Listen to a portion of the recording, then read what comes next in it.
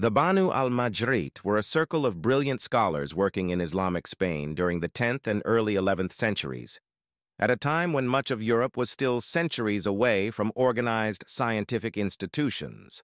Their name comes from Madrid, the city we now call Madrid, a fact that alone challenges what most people think they know about medieval science. At the center of this group was Maslama al-Majrīṭī, widely regarded as the greatest astronomer and mathematician of Al-Andalus. He did not simply preserve ancient knowledge. He corrected it, expanded it, and made it usable. Maslama refined astronomical tables that were essential for calculating planetary motion, eclipses, and calendars. These tables were not theoretical. They were practical tools used by scholars across the Islamic world. He also advanced algebra and mathematical methods that later crossed into Christian Europe through Spain. This is where the story becomes uncomfortable for traditional history.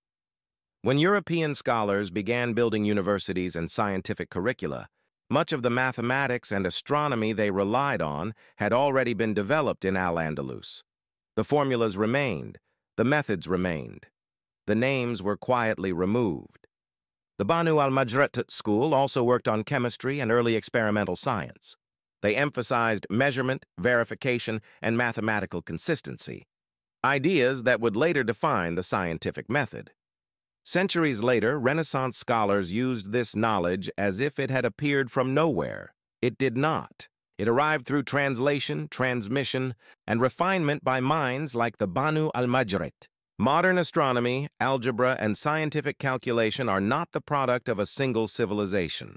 They are the result of a long chain of human genius. The Banū al-Majrīṭī were one of the most important links in that chain. They were not forgotten because they were minor.